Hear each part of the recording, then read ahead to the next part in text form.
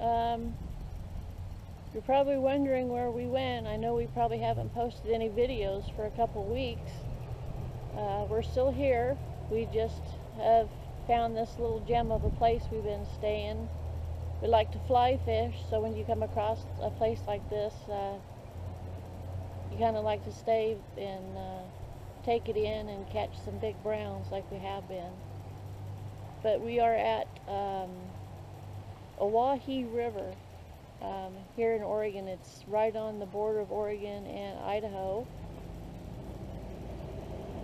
Free camping as you're coming up the river. We came through Nyssa, Oregon, up the road, up the hill.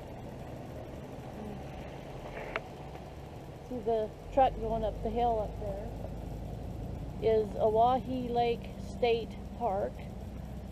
We went up there one night because they were having an event here, and even though this is a free area to camp, and as you're driving up this road, it's just basically up to the lake and back. They had an event here and they asked if we would mind moving for a few days, so we went up there and spent the night in the state park. $22, but there was water and power. Stayed up there one night, got a few chores done, came back down and found another free spot to camp. They're, like I said, they're all over, and you'll see them as you're driving up the road up here. All kinds of little turn-offs where you'll see tents, RVs, motorhomes, everything. But we're staying at the visitor center, and it's just this big parking lot, but we're parked right next to the river, which is right down there.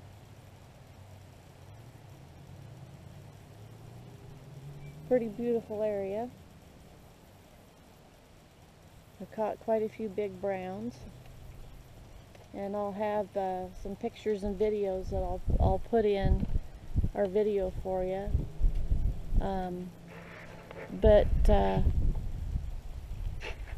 As you can see, it's just this lot back here, and we're parked right next to the river. There's even a little fire pit right there.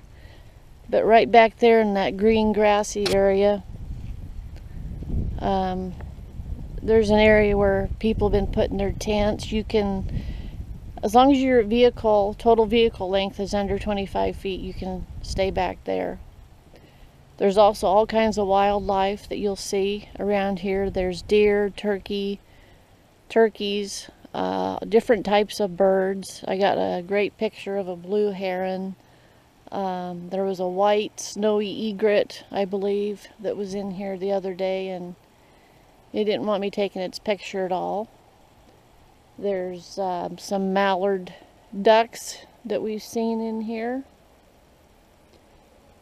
But yeah, we've just been up here now for probably almost 2 weeks. No cell service.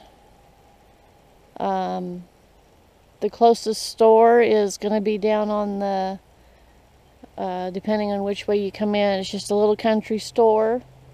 Nice people that run it. It's kind of expensive, so if you want to come up here and hang out for a while, I would suggest